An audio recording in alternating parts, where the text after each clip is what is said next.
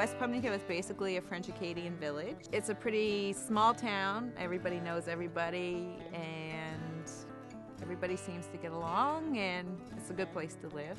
I'm the oldest of 13 kids, and most of them are living in Pubnico. It's probably the biggest community in the municipality. The population is around 1,850 or so. You have your restaurants, you have grocery stores, and everything's close. I like that. You don't have to go far. The basic industry is the fishing industry. Lobster fishing, dragging, fish plants. There's a few restaurants, but basically it all relies on the fishing industry. It's very windy. The majority of the time, it's quite windy here. I guess it is windy. Every day. Windy, yeah. This is why we have a wind farm. There's not too many days that it just doesn't generate power. When they first come here, people seem to, they thought it was pretty neat. It was kind of neat that we were picked to have a wind farm. It's unique.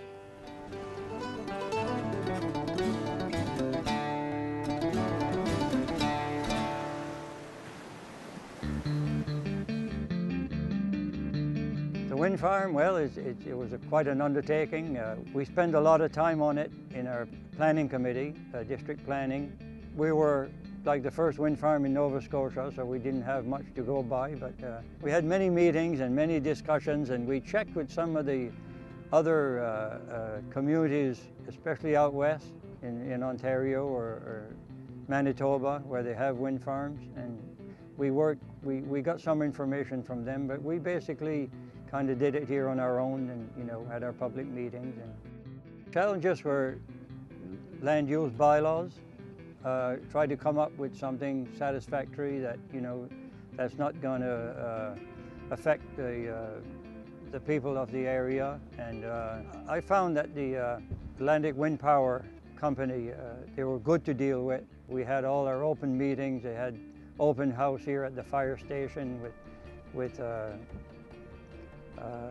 all kinds of displays, and they were good. Of course, they were fairly new to it, and they were in a learning process also, but it was well done, I think. There was a lot of hype. Everyone was excited. West side, east side, we were all excited knowing that they were going to come here. The first two windmills were built during about 6 years ago, and then the rest were built a year or so after. During the construction phase, we had a lot of traffic. Our end of the village here was quite peaceful, and all of a sudden it became very busy. Trucks required to bring, there were 17 turbines. It was something to see because there was a lot of trucks, and the trucks going by with the towers on. When they started making the roads, there were dump trucks going by all day. They were hauling about 125 loads of gravel a day, and then these big excavators were around, and it was a big project.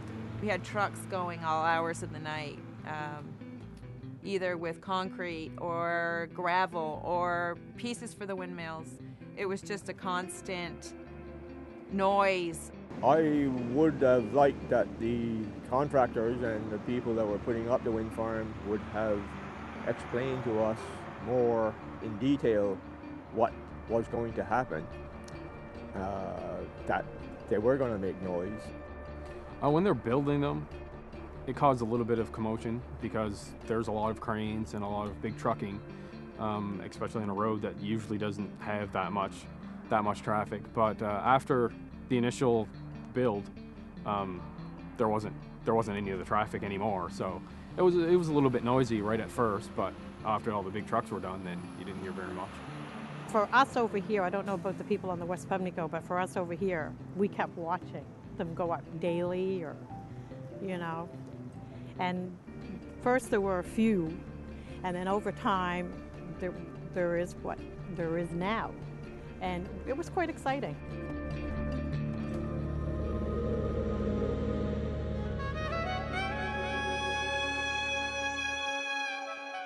This wind farm is 17 turbines placed in 2 rows of 5. One row was 4 and the other row of 3, and starting from 5 going out to 3 towards the end.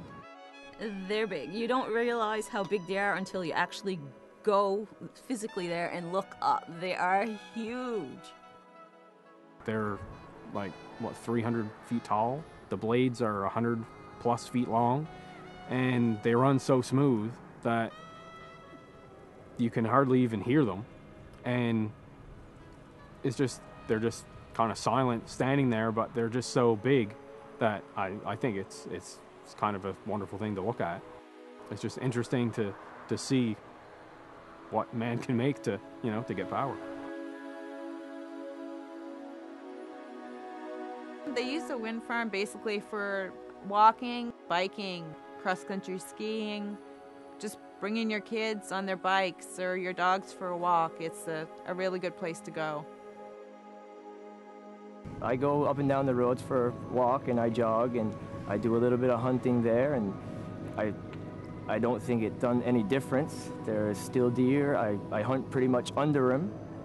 And yeah, if I just want to go for a walk, it's a nice place to go. The roads are really nice, they're long, and you can just get off the main road. We were walking there actually last Sunday. It was a beautiful day, and we went for a walk with some friends along the shore. And they turn. I did not know this, but apparently when the wind changes direction, the turbine, the whole machine turns. And I said, well, what's that noise? Because it was quite loud, and it was the machine turning to get the wind to spin them. It's really interesting. I had never seen anything like this before. We've seen smaller ones, but I enjoy them. We just go and visit. Go to the end of the road and turn back. Anyone that comes to visit us, we take them over to the wind farm to show them. I think they're really beautiful. For me, I do. They're very picturesque.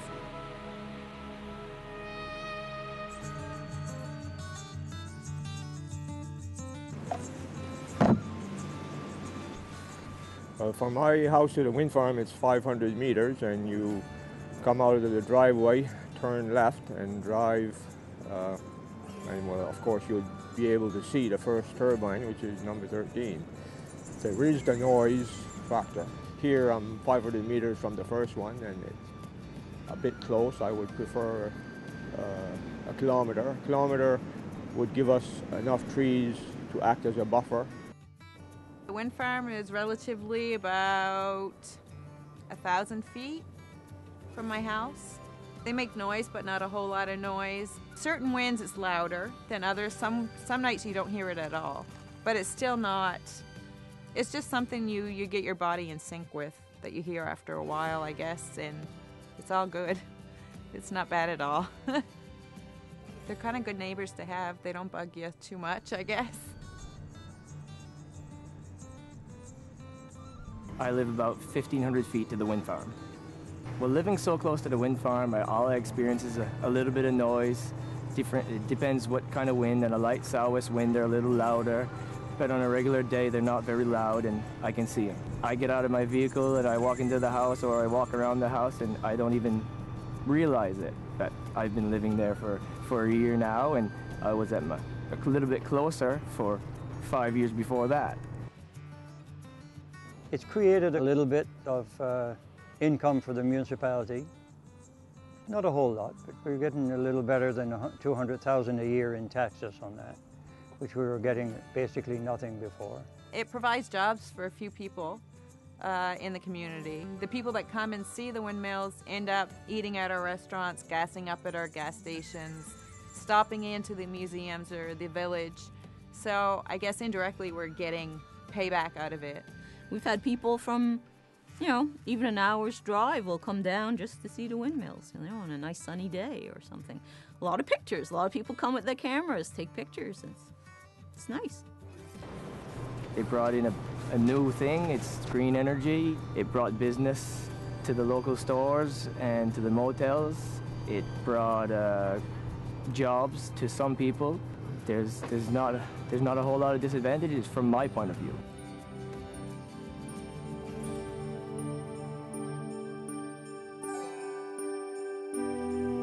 I say build them. Build them, because It's a lot better than burning coal and oil, and it's a good thing. So why not? To me, renewable energy means the way of the future. It's just less burning fossil fuels or coal or less pollution, and it's good for the environment, it's good for the planet. Well, it certainly is efficient. There's no pollution, or I think that is the way, are the windmills. Yes, it is. It's important. It gives us cleaner air to breathe. It's a good thing for the future. If I had to choose between a wind turbine or a smokestack to look at every morning, I would choose the turbine, and that's honest. Well, it's being produced by not burning oil or gas or diesel or, it's nature provided, it's green. I know there's been school bus tours. Different schools from the area, the Yarmouth County area, have brought whole classrooms of kids to come and see them, which causes them to have a class in school about it, to learn more. I think the kids are really amazed by the size and the whole excitement of the whole thing. And it's the little ones that I think we've got to catch their attention to bring it into the next generation. Like I said earlier, it's clean energy, and it's going to help. I mean, one little wind farm is not going to help a whole lot, but if we have enough, through the province and through the country, it'll help clean our air, and it'll be a lot better future for everybody concerned.